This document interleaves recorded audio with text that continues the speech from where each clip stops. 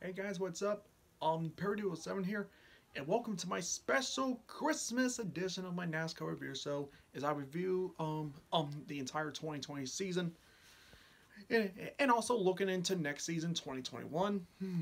First of all, congrats to Chase Elliott for winning the Cup Series title, and also congrats to Austin Cindric for winning the Xfinity Series title, and congrats to Sheldon Creed for winning the well actually now the Gander RV and Outdoor Truck Series Championship, which of course next season the Truck Series will officially be renamed back just the Camping World Truck Series. So, all right, of course the season started out with Hammer winning Daytona 500, but of course people want to talk about, but of course Ryan Newman gets mostly talked about because of that horrible crash, but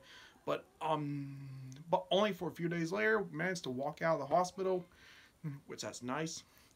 And then of course the next big thing that happened, well, of course, the situation that we're now currently in, which that's how NASCAR was put on hiatus for about 2 months.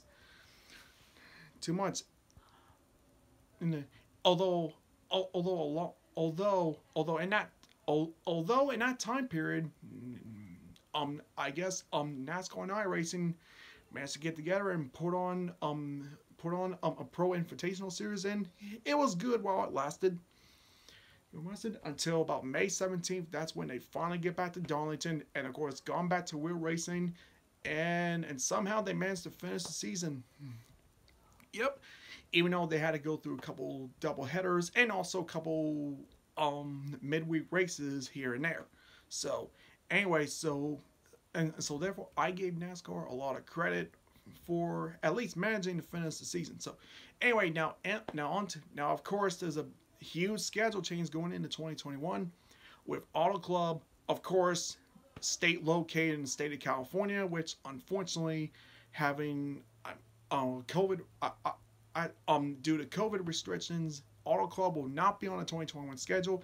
Instead, that weekend's race has now been moved to a second Daytona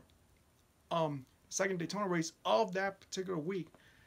And instead, I think they switched that second race with the Homestead one.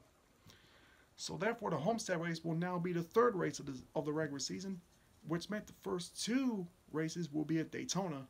One for, of course, the traditional Daytona 500, and the other one, it will be a Daytona roll course.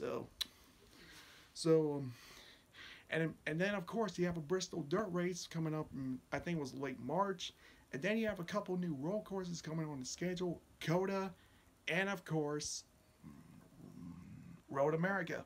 So, but other than that, the rest looks pretty much the same tracks.